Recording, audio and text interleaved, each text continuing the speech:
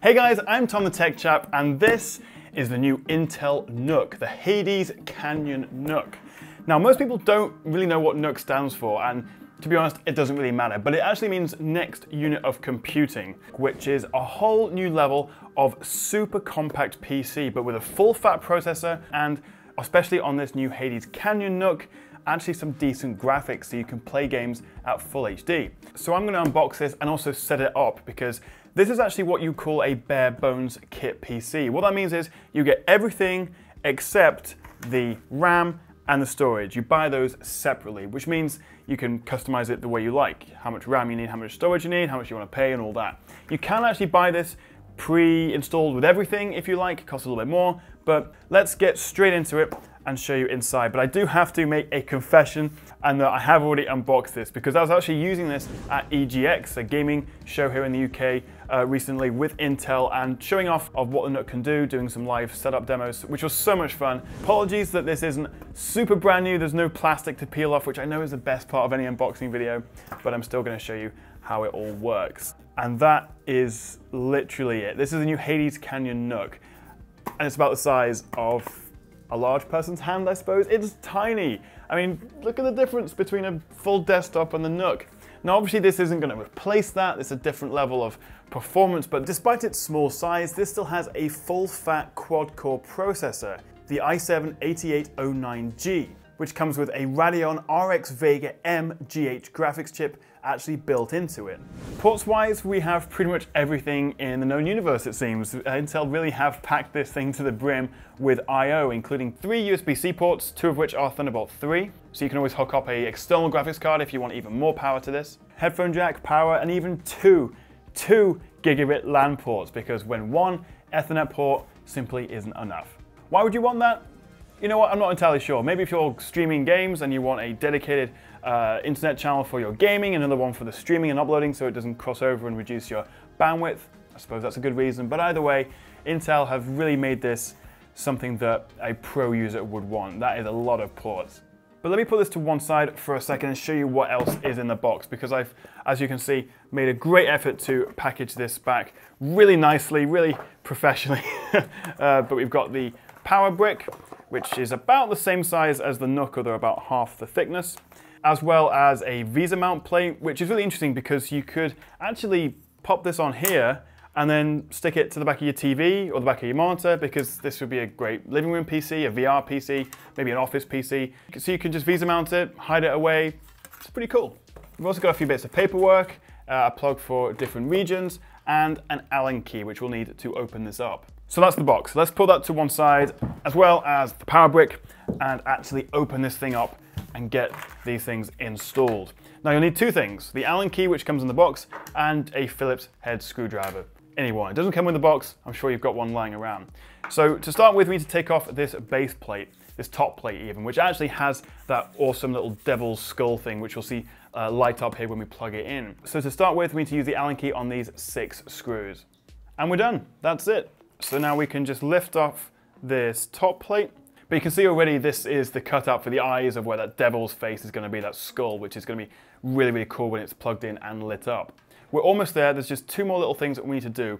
First of all, we have to unscrew this one little screw here, and this is where the Phillips head screwdriver comes in handy. Again, it's quite a little bit fiddly, so try not to lose those. And then just carefully pull this little plug out like that. Now, I would recommend just tucking that in there, because now what we're going to do is just pull the whole plate off. Nice and easy, just like that.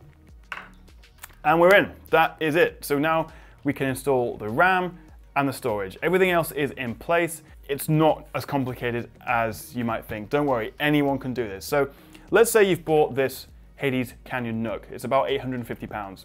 This is the bare bones kit. So then all you need to do, as I said at the beginning, is choose your memory and your storage. Now, unlike previous NUCs and previous bigger NUCs, which had room for 2.5 and I think 3.5 inch storage drives, hard disks, this is M2 only, basically one of these sticks. I've got the Intel, what is it? The Intel 760p SSD here. It's a 512 gig M2 NVMe SSD, so it's really, really fast. So firstly, let's put that in. And before you do this, do make sure you ground yourself because you're touching live components, so don't rub your socks on a carpet before you handle these. But to install the storage, we just need to unscrew this little M2 holdy downy screwy thing, and then it's simply a case of popping it in like that, and then we'll secure it with the screw that we just pulled out. This is definitely the fiddliest part of the whole operation, and where a magnetic screwdriver would definitely come in handy, but I think we've got it. Screw that in nice and securely, and that is the storage.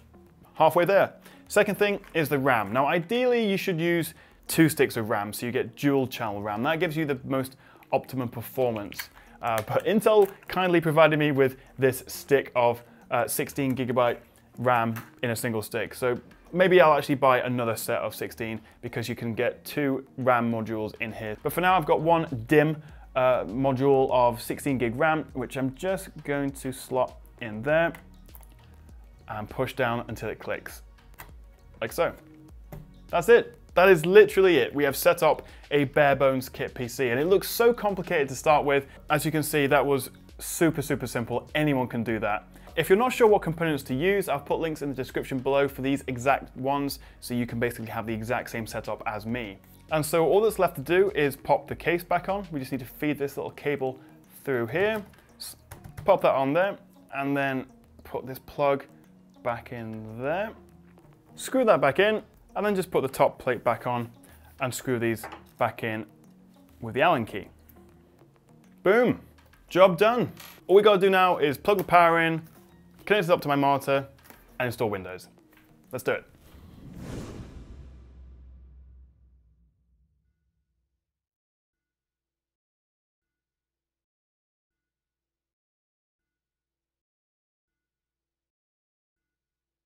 So with the NUC fired up, this thing looks pretty awesome. The skull might not be to everyone's taste, but it certainly makes it stand out. So all you then need to do is install Windows or whatever operating system you like, and you're good to go.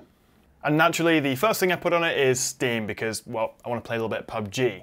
And that's where the Radeon RX Vega M graphics chip comes in. It's a lot more powerful than integrated chips on Intel's processors, and it means that even in a game like PUBG, at Full HD, I'm getting a solid and very playable 60 FPS. So yeah, this isn't meant for super high-end or 4K gaming, of course not. But at Full HD, or if you're using a VR headset, it's surprisingly capable. And considering how portable and compact it is, I can definitely see this being useful for esports titles and taking it to tournaments and LAN parties. But with that power and the range of ports and the fact that you can customize the storage and memory, this could actually be a really good productivity machine for office work or photo and video editing. So that is the new Hades Canyon NUC from Intel, which starts at about £850 here in the UK for the bare bones kit. I'd love to hear what you make of it and how you could see yourself maybe using it in the comments below. And I've put links to everything you need if you want to find out more in the description below. Thank you so much for watching, guys. I hope you found that useful. If you did, click that like and subscribe button below, and I'll see you guys next time right here on the Tech Chat.